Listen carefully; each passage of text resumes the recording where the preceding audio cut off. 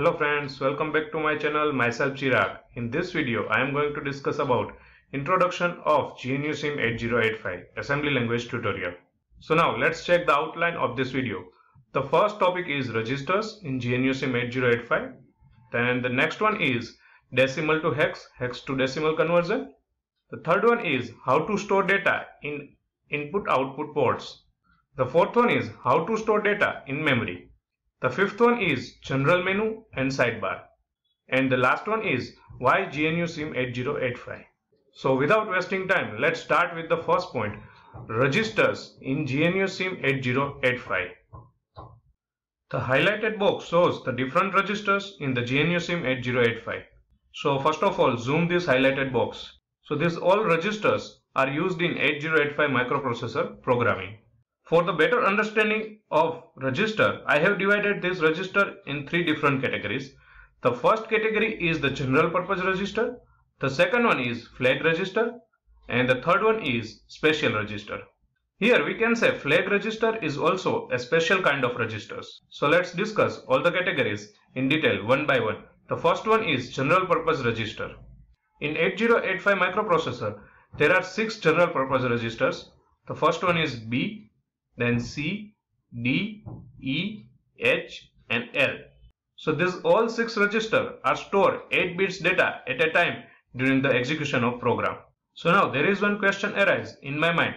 How can I store 16 bits data in registers? To store 16 bits data in the register, I have make a pair of register like BC, DE and HL.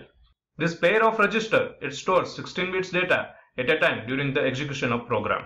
So these all are the general purpose registers. So the purpose of this register are to store the data temporarily during the execution of program. So now moves to the next category. The next category is flag register. So this highlighted box shows the flag bits, not a flag register. So now this is the flag register structure. It stores the 8-bit data at a time during the execution of program. The first flag is sign flag. After execution of arithmetic or logical operation, D7 bit indicates the sign flag. Now see in this flag register, if the D7 bit is set to 1, it means D7 bit is 1, it shows the negative number, and D7 bit is set to 0, it shows the positive number. The next flag is 0 flag. So here in flag register, D6 bit indicates the 0 flag. If the result of the operation in ALU is 0, then 0 flag is set, and flag is resets if the result is non-zero. The next flag is auxiliary carry. In flag register, 4th bit shows the auxiliary carry flag. This flag is used for the BCD operation. The next flag is parity flag. In flag register, 2nd bit shows the parity flag. So parity defined by the number of ones present in the accumulator after arithmetic or logical operation. If the result has an even number of ones, it means even parity. So whenever even parity is generated, at that time the flag is set to 1. If the parity is odd, then flag is reset. And the last flag is carry flag. In flag register, 0th bit indicates the carry flag. Carry flag serves as a carry in addition and borrow in subtraction. It means when carry or borrow is generated, at that time carry flag is set. So in flag register, bit number 1, 3 and 5 are not defined. Flag register is also called as special register. Now move to the next categories. The next category is special register. In special register categories, the first register is A. A means accumulator. It stores the 8 bits data at a time. It is special register because most of the instructions are directly working with accumulator in microprocessor 8085. The next register is PSW. PSW stands for Program Status Word. It stores the 16 bits data at a time. PSW is a combination of 8-bit flag registers and 8-bit accumulator contents. Mostly it is used to perform stack operation.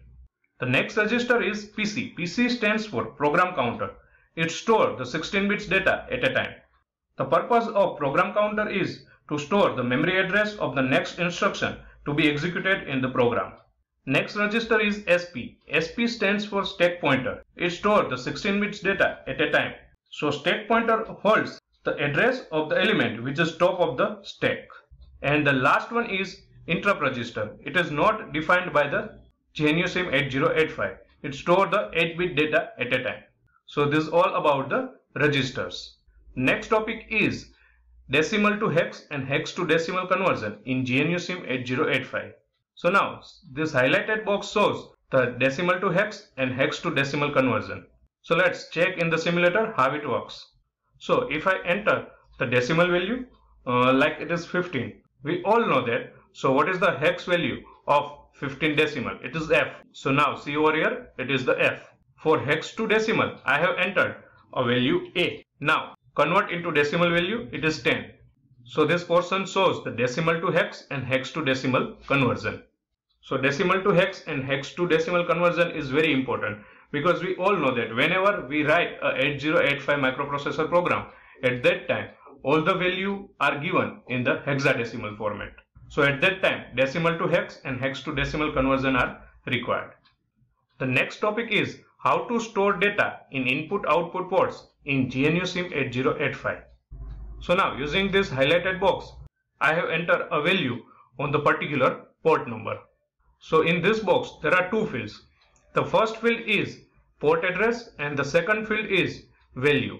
So in port address I have entered a port number, and in value field I have stored a value on particular port address. For example, I want to store a value 20 on port number 50. So first of all, I will enter the port number, it is 50. On the port number 50, I want to store a value 20. So now update the port value. Now go to the right hand side sidebar, click on the IO ports. So here enter the port address, it is 50 and OK. So now it shows the value 20 is stored on the IO port 50. So the next topic is how to store the data in memory in GNUSIM 8085. So this highlighted box shows the memory. So first field in the memory is memory address and the second field is value. So now let's check into the GNUSIM 8085. For example, I want to store a value 15 on memory address 2000. So first of all, in the first box, I have entered the memory address, it is 2000. In the next box, I have entered the value, it is 15. So now update the memory. So now go to the right hand sidebar and click on the memory. And now enter the memory address, it is 2000. Now click OK, and it shows the value 15, it is stored on the memory address 2000. So this is the process how to store a data on particular memory address. The next topic is general menu and sidebar in GNUSIM 8085. So this highlighted red box shows the general menu of GNUSIM 8085. So this highlighted blue color box shows the right hand sidebar of GNUSIM 8085. And I have already discussed the left hand sidebar of GNUSIM 8085. So let's discuss this menu and sidebar in GNUSIM 8085 simulator. The first menu in GNUSIM 8085 is File. It is common menu like in other softwares like New, Open, Save, Save As, Print, Font and the Quit buttons. The next menu in GNUSIM 805 is Reset. Using the Reset menu, we can reset registers, flag, IO ports, memory. Using the Reset All button, in one click, we have cleared register, flags, IO ports and memory. The next menu is Assembler. So in Assembler, the first button is Assemble the program and the second one is Execute the program. In Assembler, the third button is Show Listing. Show Listing provides the hexadecimal opcode of the program. Hexadecimal opcode can be used to run the program on actual hardware. The next menu is Debug. In Debug, step in, step over and step out. This makes code debugging easy by analyzing the register and memory content in each step during the execution of program. In Debug menu, next button is Breakpoints. Breakpoints temporarily pause the execution of program so you can decide what to do. Using the toggle breakpoint, you can add the breakpoint. And using the clear all breakpoints, all the breakpoints are clear. And the last button is Stop execution of the program. The next menu is Help. In Help, the first submenu is Contents. When you click on Contents, it opens the GitHub. It provides the basic user documentation of GNUSIM 8085. The next submenu is Assembler Tutorial. Using Assembler Tutorial, you can learn how to write a program in GNUSIM 8085. It explained with example. And the last submenu is About. About shows the detail of GNUSIM 8085. Then after, these all symbols are the quick access of the menu. Now discuss about right hand sidebar. In right hand sidebar, the first tab is data. This tab lets you inspect values of various variables defined in the program. The next tab is stack. This tab lets you inspect the values at various stack locations. The next tab is keypad. It provides easy way to insert assembly instruction in case the syntax of an instruction is not known. Also, using the mouse over on the particular instruction, you can know about the instruction. The next two tabs, memory and I/O ports, we have already discussed. And we already discussed left hand sidebar. The next topic is why GNU SIM8085. So we all know that there are many microprocessor simulators are there. But why GNU SIM8085? So I have discussed few points. The first one is GNU SIM provides the graphical simulator, assembler and debugger. The next point is it supports to the Windows and Linux. The next, code editor. Next, hexadecimal to decimal converter and vice versa. The next one is keypad. The next one is registers. The next one is flex. The next is update port and memory values. These all features on a single screen. And the last one is heavy program execute within a few seconds. So these are the some reasons GNU SIM8085 is better than other simulators. So if you like this video, please hit the like button and share with others. And subscribe my channel on YouTube, Chirag Bhalodia. If you have any query, you can ask me in comment section. Thank you for watching this video. We will meet in next video of the assembly language tutorial. Bye bye.